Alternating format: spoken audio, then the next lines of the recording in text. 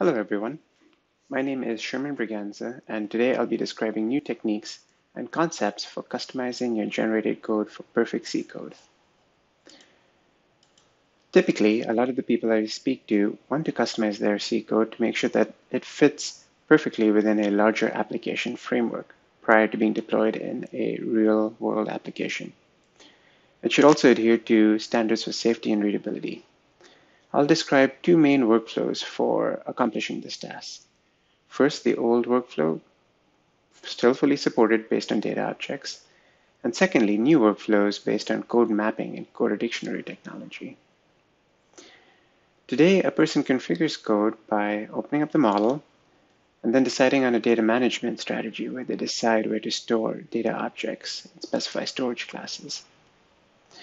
Then they go to CSC Designer, begin creating these new storage classes, and maybe even write some TLC code to customize their code. Last, they create custom versions of Simulink parameters and signals and import their data to make sure that those data objects are populated correctly.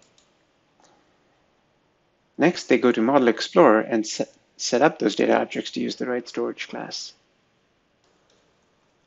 And finally, they set up their imports and outputs by clicking on the signal line and editing the resolve signal object. Only after going through these steps are they ready to actually generate code. Now I'll talk a little bit about the new workflow for customizing data without data objects. You can start off by launching the Embedded Coder app from the app gallery. From there, you can go to the Code Interface dropdown and select the Coder Dictionary button. This brings up a unified UI that can be used to author new storage classes. Here you can see a storage class that's already set up for configuring root IO. What I'm going to do now is create a new storage class that's intended to customize code for measurements. So this will be applied to signals. Once I'm done this, I can go back to my model, and from the Code Interface dropdown again, I can select default code mappings. And this brings up a spreadsheet and property inspector where I can configure everything for code. Here for my imports and outputs, I'll select the root UI storage class, the root IO storage class. And then in the signals and states tab, I can select the new measurement storage class that I created that can be used to make sure that certain states and signals are preserved in the generated code. I can also set up the signal for measuring. So this particular one I've also set up to be measurement, and I give it a particular name so that that name is reflected in the generated code. Once I'm done specifying a code identifier, I am ready to start generating code. Notice I did all of this without data objects, without having to write any TLC code or complex MATLAB code. This is right in the canvas. So now that I'm done generating code, I can inspect it to see that the specifications I just added are truly reflected in the generated code.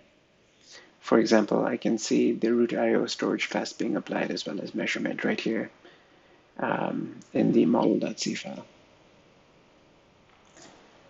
One thing I'd like to point out is that these specifications are actually preserved even if I switch to other system target files. So now I can switch over to, for example, the Simulink Coder app, and Simulink Coder gets its own instance of code mapping settings. So if I open up the spreadsheet in this UI,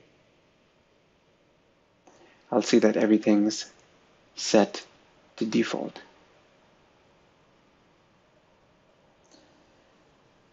But this is a separate instance of code mapping, so I can actually just switch right back to Embedded Coder, and what I'll see here is my original specifications preserved. So what that means is that I can switch from target to target and have all my settings preserved, which is again another step forward for the workflow. Here I've demonstrated a data object list based workflow.